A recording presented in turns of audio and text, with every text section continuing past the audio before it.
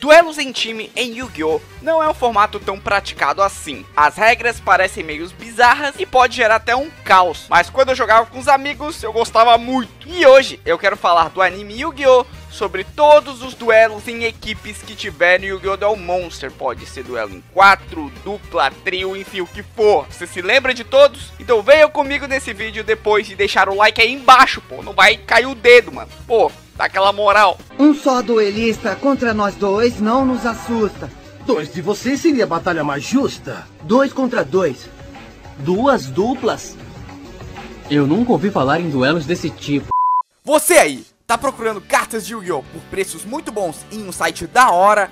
Então vá para a LigaYugioh. A LigaYugioh te permite comprar cartas de Yu-Gi-Oh! Em diversas lojas e pelo melhor preço. E hoje eu quero falar do novo deck estrutural Cuidado com Armadilha Tricks, o deck das waifus dominadoras de armadilha. Um deck bem interessante de se jogar, envolvendo mecânicas de invocação Link e XYZ para trazer as suas armadilhas para o campo, das mais variadas, para montar um campo minado pro oponente. E além do que, reprint de cartas incríveis como Pena da Arpia, Confronto Justo, Esse e Raigeki. E quando for finalizar a compra, não esqueça do código promocional e colocar Gameradioativo para dobrar as suas chances de compras no sorteio mensal. A cada R$100 em compras, você ganha um cupom. E no mês de março, você concorre até 70 kits de 5 busters de Maze Memories, a coleção do novo Guardião do Portão. Então, meus amigos, corre! Então, não esqueça, use o código promocional e aproveite. LigaYugioh, link na descrição. O primeiro duelo que tivemos em equipe em Yu-Gi-Oh! Duel Monsters foi o duelo de Yugi e Joey contra Para e Dox. Enfrentem os gêmeos Para e Dox. Yugi e eu vamos amassar essas suas carecas de inox. Duelo marcado muito pela presença do labirinto e do Guardião do Portão. E de uma mecânica que nunca tínhamos visto num duelo, de movimentação de monstros como se fosse de um jogo de tabuleiro. O nível de força dele é 5, mas só vou andar 4 casas. Também vou fazer o gladiador andar 4 casas para juntar os dois e aumentar as nossas forças. Com a presença dos monstros mais clássicos de cada jogador nesse duelo. Mago Negro, Rei Caveira, Guardião Celta, Guerreiro da Espada de Chama Dourada, Dragão Negro. Claro, a presença da fusão pela primeira vez, Dragão Caveira Negro. E com a vitória de Yugi Joey. Dragão Caveira Negro!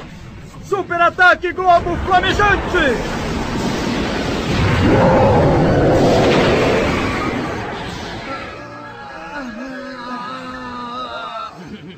Engulam essa! O duelo é nosso!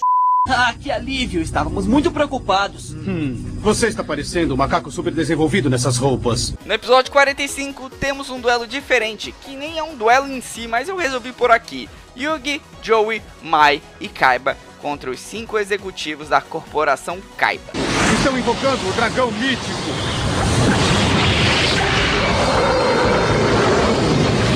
Minha nossa!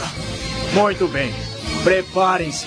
Vamos ficar juntos para vencer ou não. É basicamente uma batalha em equipe que cada um dos membros envia um dragão. Lembra até um pouco uma batalha Pokémon para enfrentar um chefão, que é o dragão mítico, uma Rage Battle, que é aquele monstro de 5.000 de ataque que está sendo controlado pelos executivos. E esse duelo é marcado pela presença da fusão do dragão supremo com o soldado do lustro negro, que acho que vale aqui essa citação desse duelo. Preparem-se para o Supremo Cavaleiro Mestre dos Dragões! Agora vejam seu poder impressionante! Agora vamos para Yugi Kaiba contra Lumis e Umbra. Esse caso é um duelo de certa forma dentro dos padrões convencionais. E esse duelo acontece 2 vezes. No primeiro momento, Yugi está procurando seus amigos e encontra essa dupla juntamente com o Seto Kaiba. E destroçam os dois, quer dizer, o Kaiba, com o poder do hack, saca todas as cartas necessárias da primeira mão possíveis para fazer um campo enorme e invocar o obelisco. E agora, minha carta Deus Egípcio, acabe com eles! Eu sinto desapontá-lo, mas a força do espelho vai refletir o ataque do obelisco direto de volta pra você! Eu acho que a armadilha de vocês não vai funcionar! Ataque! Vai! E na segunda partida, 2 episódios depois, Yugi e Kaiba enfrentam os mesmos em cima de um prédio com uma vidraça e quem perder a vidraça vai quebrar e vai cair 20 andares. Loomis e Umbra agora estão encapetados com uma máscara, então jogando até diferente. E é um duelo muito bom, pois vemos uma cooperação bem significativa de Yugi e Kaiba e um desenvolvimento de personagem de ambos. Eu não gosto de depender de ninguém além de mim mesmo, mas vou fazer o que for preciso para salvar o meu irmão. E além de ser um duelo de 4 episódios, tá louco? E novamente o Kaiba maceta com o obelisco. Obelisco, ataque os pontos de vida do Umbra diretamente!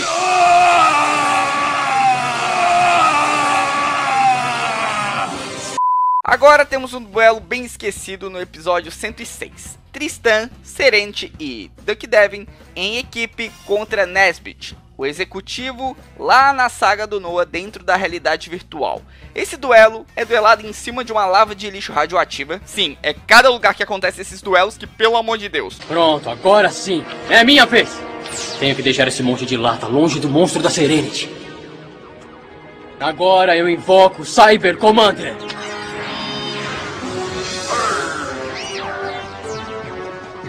Vem me pegar, seu robozão! O duelo é bem maluco porque o único que sabe mesmo duelar ali é o Duke. Tristan acha que sabe e Serenity joga tudo errado. Ai, bonitinho, vai invocar isso aqui. E esse duelo é icônico porque é o duelo que fez o Tristan se tornar o macaco. E Serenity faz o duelo se tornar um empate com a invocação da Santa Joana.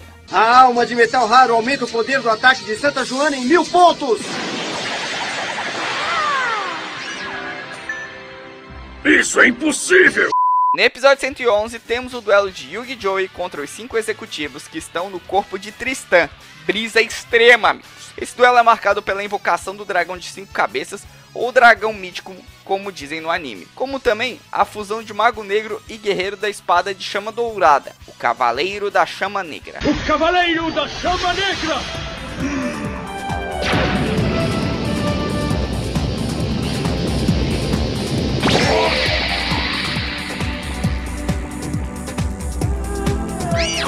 Que tem o efeito que quando ele se vai, invoca também o Cavaleiro da Miragem para substituí-lo. Monstros que a gente só vê aqui e depois nunca mais. E temos claramente a vitória de Yugi e Joey.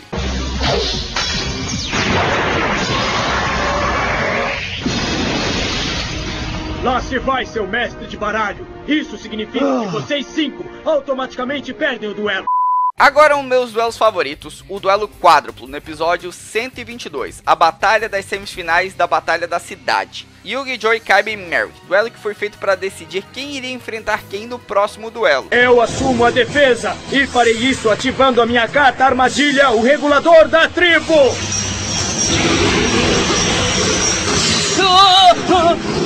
Essa não! Essa sim! A qual temos a derrota de Merrick e Joey e a vitória de Yugi e Kaiba. Duelo marcado principalmente pela ansiedade de saber quem que ia enfrentar quem e as reviravoltas que o duelo nos traz. E pra mim também tem uma das frases mais icônicas do Kaiba. Se eu quiser ir com o Yugi para as semifinais, só preciso ter certeza que tanto ele quanto eu vamos perder esse duelo quádruplo. Mas eu não consigo perder um duelo nem de propósito.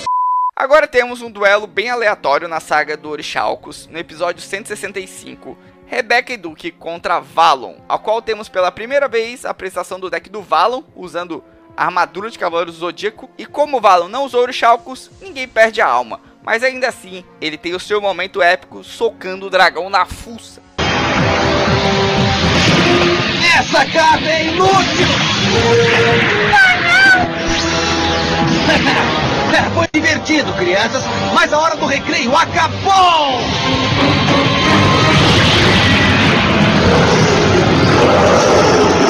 Agora mais pro final da saga do Orixalcos, episódio 177, Yugi e Kaiba contra Darts. Aqui temos outro duelo enorme, a qual temos todas as variações de Orixalco, monstros Orixalcos OP, fusão de Lustro Negro com Dragão Supremo. Seu jogo doentio acabou! Acabe esse duelo com a explosão de sabre!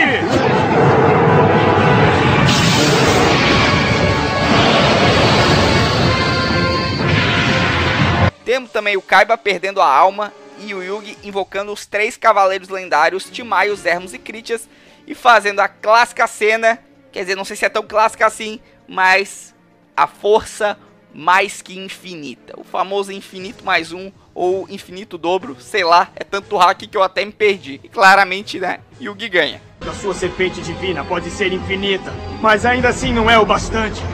Porque agora há uma força que é mais que infinita. Meu Cavaleiro do Destino! Um poder maior que o da minha serpente divina? Impossível!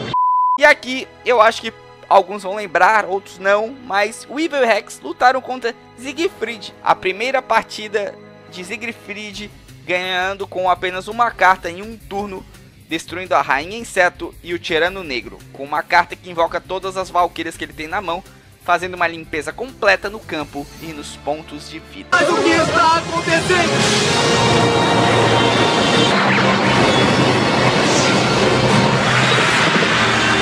Weevil, me diz que isso não aconteceu. Isso não aconteceu. Temos também um duelo em equipe no especial Vínculos Além do Tempo, que é bom lembrar que Yugi, Jaden e Esse se unem para enfrentar Para e Dox numa dimensão paralela. E é um duelo marcado pelos monstros as dos protagonistas, né? Mago Negro, Neus, Stardust, enfrentando o deck Malefic, que é a versão meio que corroída desses monstros as que a gente conhece, a qual temos a vitória do nosso trio Parada Dura. Campo! 10.000 pontos de ataque, não! Isso mesmo! E temos também um duelo de Yugi Kaiba contra Yagami no filme Yu-Gi-Oh! O Lado Negro das Dimensões, que é um duelo bem rápido. Kaiba não faz muitas jogadas impressionantes, só que é interessante ver a dinâmica de parceria que ele tem com Yu. E temos um momento lindo do faraó voltando, invocando Mahad e finalizando o duelo contra o deck Kubik.